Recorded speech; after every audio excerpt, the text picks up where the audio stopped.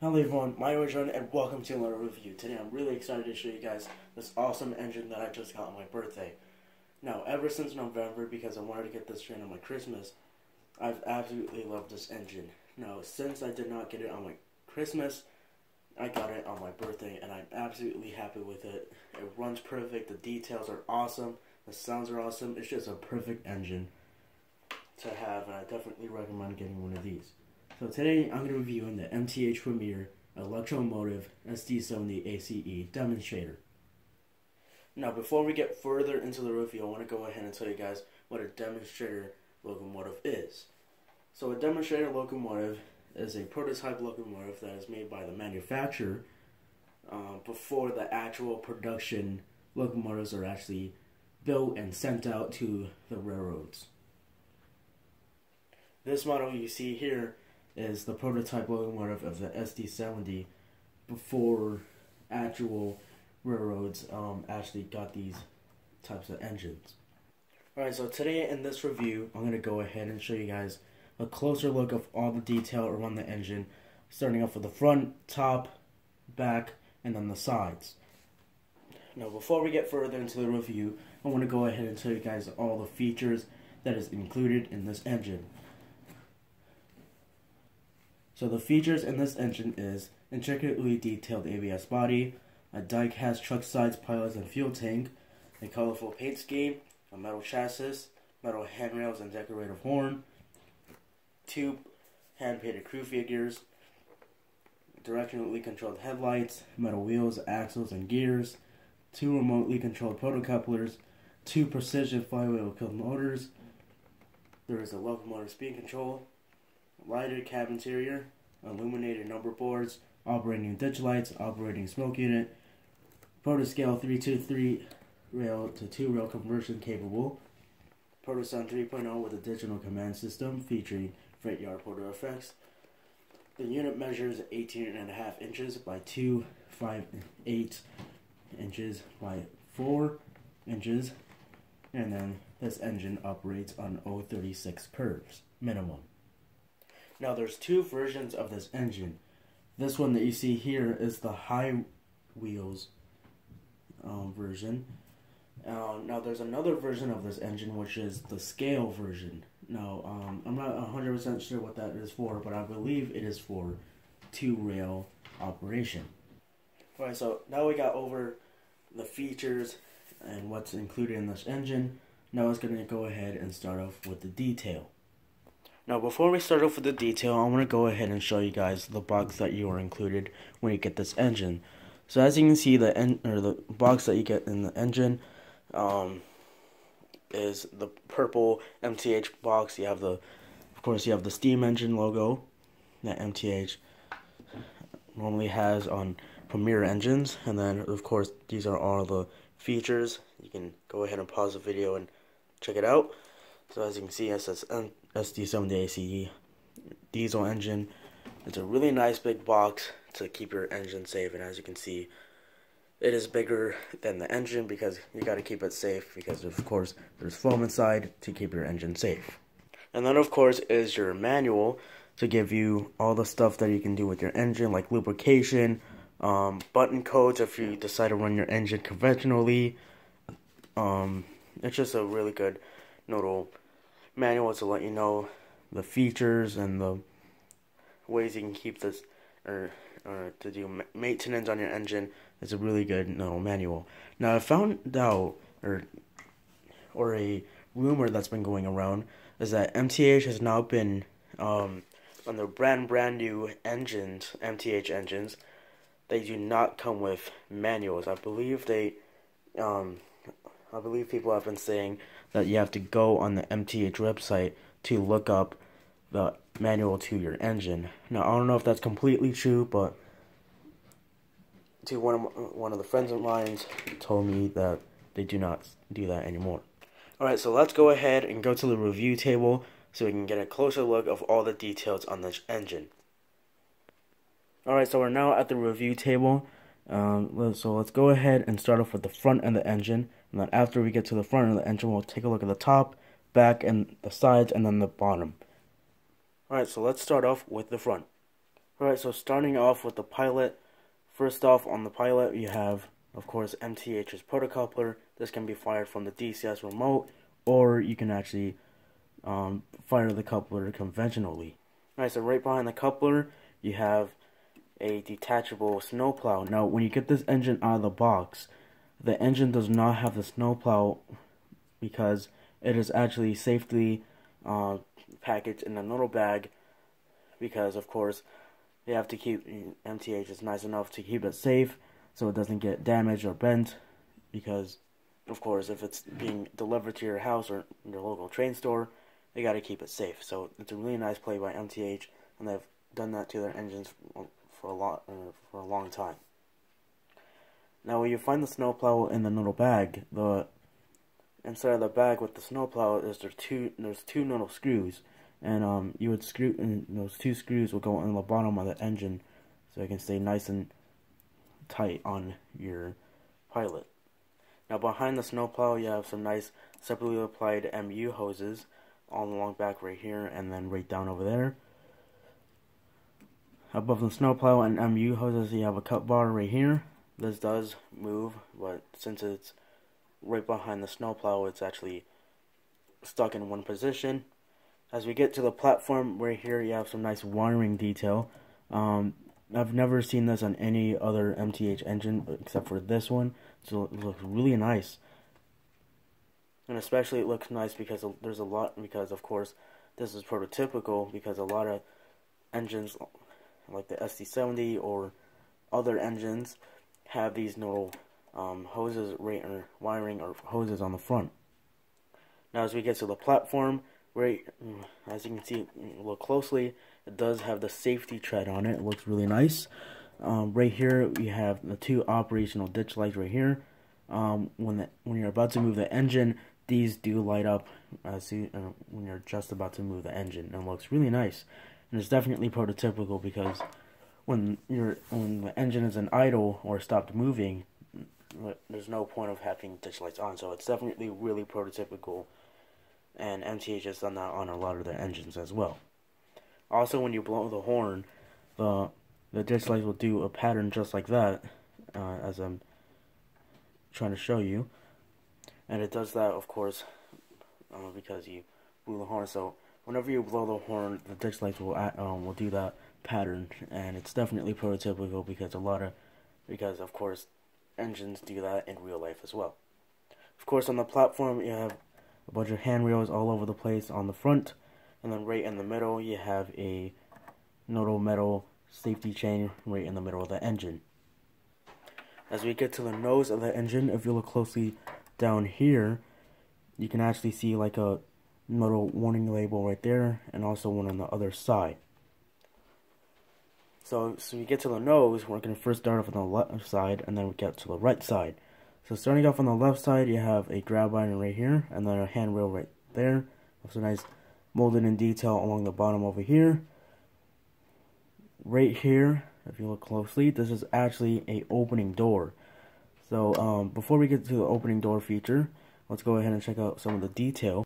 So on the bottom of the door, you have two little labels right here. This one's letting you know that there's tools in there, and then right here is, of course, the fire extinguisher label. Right here is a separately applied door handle. As you can see, it does move. As we get to the top of the door, right here you have, of course, the EMD logo. It's looking right on the door. And then here you go, I'm going to show you guys the opening door feature. As you can see, it opens just like that. Now, the thing is that I don't really like about the feature is that if you look inside, you can see the whole part of the engine, because the whole nose is hollow. So you can see right here, there's like the wires, and then you can see the back of the engine back over there. I kind of don't like that the MTH didn't do any detail, or actually like cover it up and put at least some detail there, but it kind of just, so you open it and you just see a bunch of wires. I don't really like that, but at least you have this cool little feature. Now, in order to close the door, at least for my engine, is I would actually push the door handle down, and then I can actually close the engine. That's pretty cool. Now, as we get to the middle of the engine, right here, of course, you have the operational headlight. When you start up the engine, the headlight is dim. But when you're about to move the engine, just like the ditch lights, where no differently, the headlight actually gets a lot more brighter, and then it'll be nice and bright when you start moving the engine. And as you get to the right side of the engine, right here, all along from the bottom to the top of the nose, you have 4 separately applied grab irons. Right here, if you look closely, this says the next generation of progress right on the nose. That's pretty cool, and it does say that on the engine. And then, of course, on the other side of the engine, there's another separately applied grab iron. Now, starting off with the top of the nose, right here you have another grab iron. This goes along with the other grab irons on the right side of the nose. Right here you have another grab iron because of the grab iron right here on the nose on the left side. And then on both sides, right here and here, these are 2 sand caps right there and there. And then back here you have 2 more grab irons on each side. And then as we get to the cab, as you can see, there's 2 plastic windows there and there. And then right above the windows, you have 4 separately applied windshield wipers. Above the windshield wipers, you have 2 grab irons on each side. Right here, you have operational number boards. These do light up when you start up the engine. As you can see, this is locomotive 1202. Now, if you look closely inside the cab, you can see 2 hand-painted crew figures there and there. Alright, so that takes care of the front. Now let's go ahead and take a look on the top of the engine. Starting off with the top, right here we're going to first start off with the cab. Right here you have, I believe this is an air conditioning unit, or this is an antenna. I'm not 100% sure of what it is, but if you do exactly know what that piece is, you can let me know in the comments down below. As we get closer to the middle of the engine, right here you have some nice molded in detail all along right here. And right here you have a little vent right here.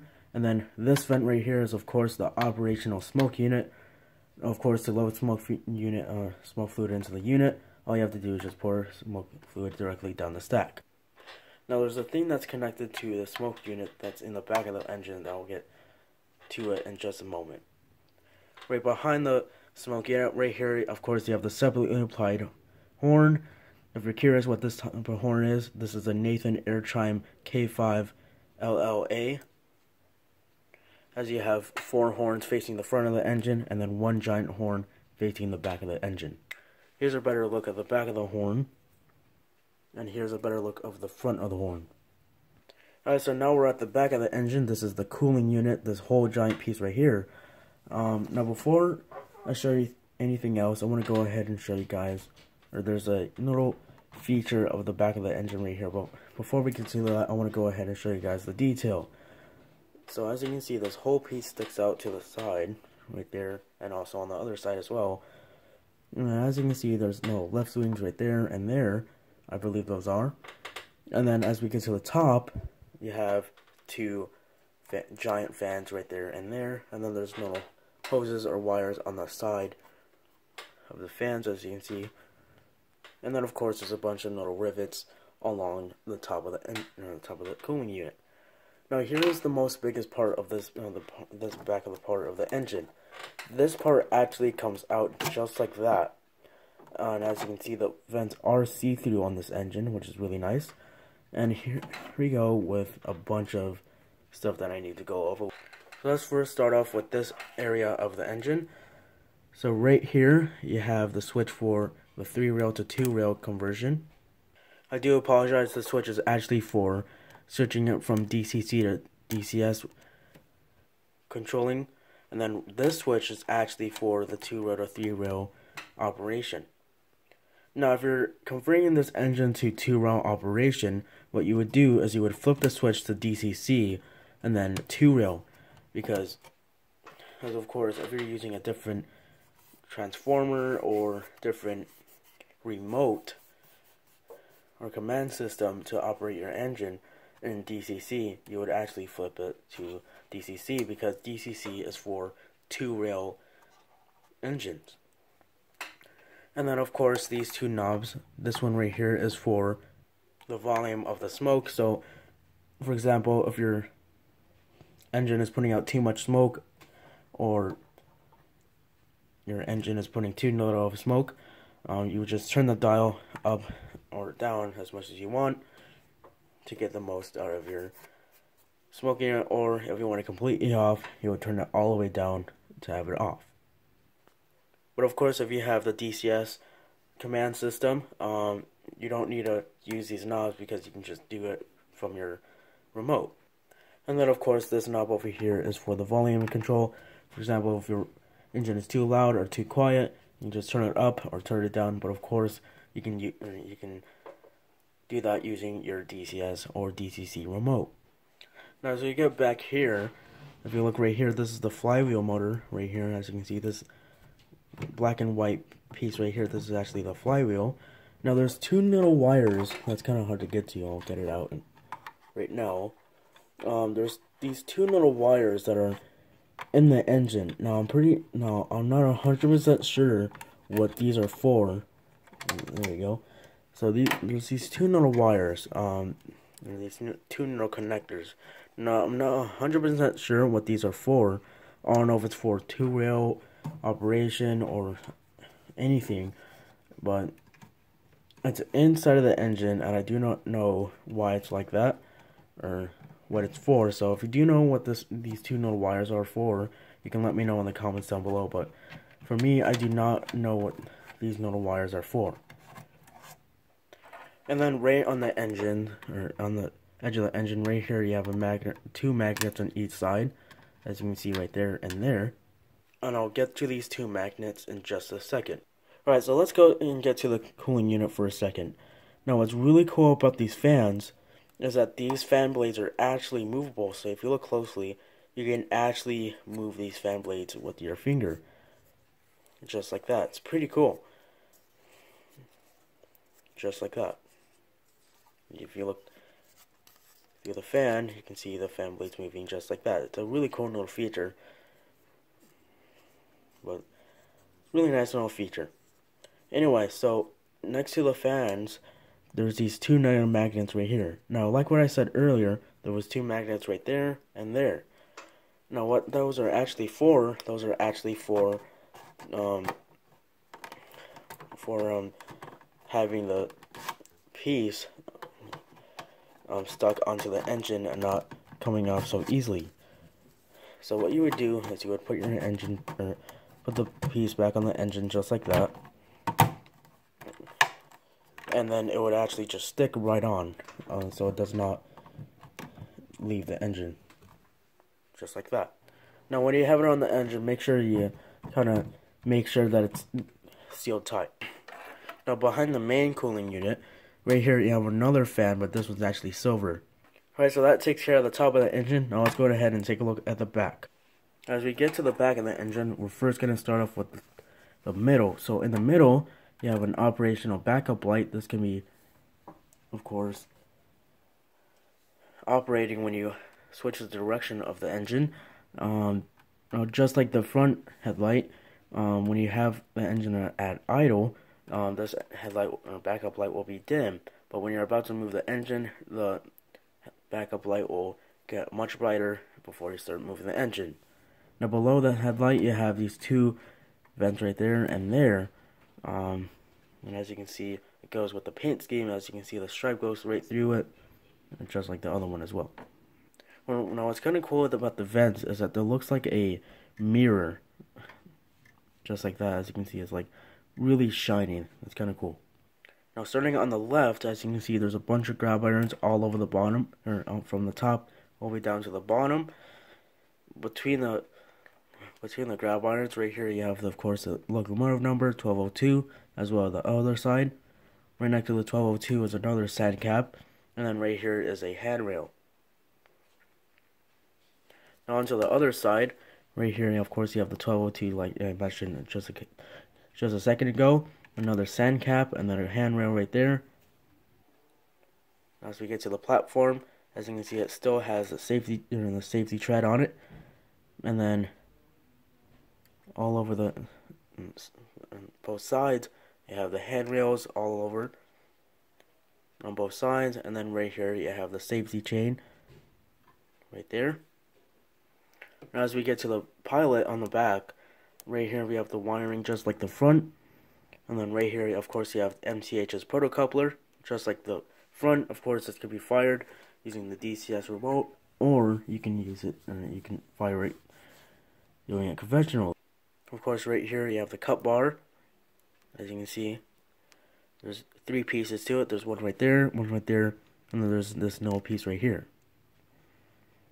Now, as we get to the pilot again, as you can see right here, these are the separately applied MU hoses. As you can see, look excellent. And then there's 2 letters on each side. There's an E right there, and there's an F right there. Alright, so that takes care of the back. Now it's going to go ahead and take a look at the side.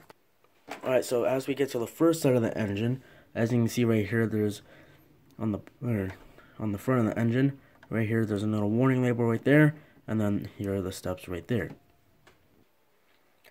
As we get to the nose, as you can see right there, there's a letter F, letting you know that this is the front of the engine.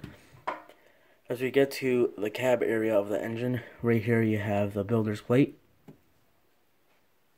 And then right here we have a molded in hatch right there. As you get to the top of the cab, as you can see, you have the locomotive number again, 1202. And then as we get to the cab, as you can see, we have 3 plastic windows. And then right here there's a little mirror. Of course, this is the sunshade. And then right here is one of the cab figures right there.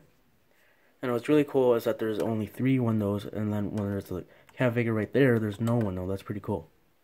As we get behind the cab, we have another opening door right here. Now, I've never actually opened this door before, but I'm sure this does open up because the hinges look like they can actually open up. Now, this one's actually hard to get to because it's like in a corner where the door actually opens. So I never actually opened it, but it's kind of you kind of have a hard time trying to open it, at least for me, because the door handle is like right in the corner, so I can't really open it. But anyway, on the door there's a plastic window right there, and then right above the window is a separately applied windshield wiper. As you can see right here, this is a separately applied door handle, and then right there is a label letting you know that there's a fire extinguisher in the cab. Right here there's another label right there, or warning label. As we get to the side, as you can see, this is another door right here. Now this one does not open, but I can definitely see why MTH did that, because you do not want to see the electronics in the engine, because there's a bunch of wires and motors and so forth. So, good play by MTH, but it still looks nice. As you can see on the door, there's another warning label right there, and then a molded in door handle. Below the door, you have this little box right here. I forgot what this part was called, but as you can see, there are handrails going along on the top of it, and then it goes more all the way to the back of the engine. As you can see, there's 4 vents right there, and then there's 2 little labels right there and there. Now behind this little box right here, there's 2 little steps that go along to the main platform. Now right here you have a see-through vent. As I put my camera right here, as you can see right through to the other vent right here. As you can see, my finger is right there.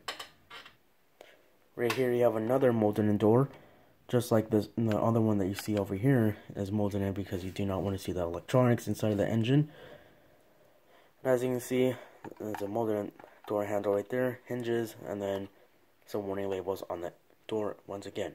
Now, as you can see, the labels are actually, you can actually see what they actually say, which is a really nice touch. As we get to the middle part of the engine, we have a lot to go over with. As you can see, all along the middle of the engine, you have a bunch of hatches. And then, as you can see, all along the bottom, you have a bunch of warning labels all over there. And then right here, of course, you have, in big letters, Electro-Motive, and then right below the Electro-Motive logo, that says the next generation of progress. Now, I'm going to pause right here. I want to go ahead and tell you guys my opinion of EMD putting the next generation of progress on their engines. Now, I do say that that's a really cool slogan that Electro-Motive has. It's because the reason I say that is because this is like the next. I think what they're trying to say by having that type of slogan is saying like this is the next And this is the next engine and the progress that we made. That's a really cool slogan. Now, as you can see on the top, you can see the horn right there, the K5 LLA by Nathan Airchime. And then we get to the back of the engine, and this is a really crazy part of the engine because there's a lot to go over with. As you can see, we have a lot more hatches all along the back. And then as you can see, what's really cool about the back part right over here, as you can see, there's a bunch of warning labels all over the bottom of the cooling unit. And then right here in the paint scheme, it says SD70ACe to let you know what type of engine this is. Right here, you have a brake wheel with warning labels right there and there. Now, as we get to the cooling unit, as what I said earlier, the vents are see-through. As you can see my hand, on the other side. Now, what's really cool about the cooling unit is that there's actually lift rings right there, and there's one over here as well. Now, as we get to the back of the engine, as you can see, there's two vents right there with two labels right under it. And then right here, you have the infamous giant vent in the back. As you can see, it's also see-through. You can see my finger on the other side. As you get to the first axle of the engine, you have no light, so you can see it a little bit better because the axle is black, so you can't really see it. So I got a no light, so you can actually see it better. Anyway, so as you can see, the axles look really nice. As you can see, there's some separately applied details for the brakes right there and there. And then, as you can see, here. You can see the wheels right there and there. And then you can see a bunch of nice die-cast details all over the axles. And it looks absolutely awesome. Now, there's this one detail that's really hard to get to, and that is the bell. There's actually a little bell right here, if you look closely. Put the camera closer so you can actually see the bell. It's just right there. That's a really cool little feature. Alright, so here's the fuel tank of the engine. As you can see right here and there, these are the two air tanks on the fuel tank, and then right here there's this little fuel meter letting you know how much fuel is in your tank. And then right here there's some nice hand-painted details all over here, and this is actually the area where you would actually put the fuel in, because right here there's actually, do apologize for that noise, that was actually my clock. But anyway, if you look right here, there's a little fuel tank logo. As you can see, these are like just like what your car would, like no logo that would logo that would light up in your car, letting you know that you need to fill up your car, for your car up with gas. That definitely reminds me of the car, letting you know that you need to fill your car up with gas, just like a normal gas machine. And here's a look at the other axle. As you can see, there's more separately applied pieces right here, and also here as well for the brakes as well, and it looks just like the other axle as well. Alright, that takes care of the first side. Now let's go ahead and take a look at the other side. Alright guys, so this is going to do it for part 1 of the review. I do apologize that I have to do it in 2 parts, but there's a lot of more details that I really want to show you guys, and of course I would have to run the engine as well.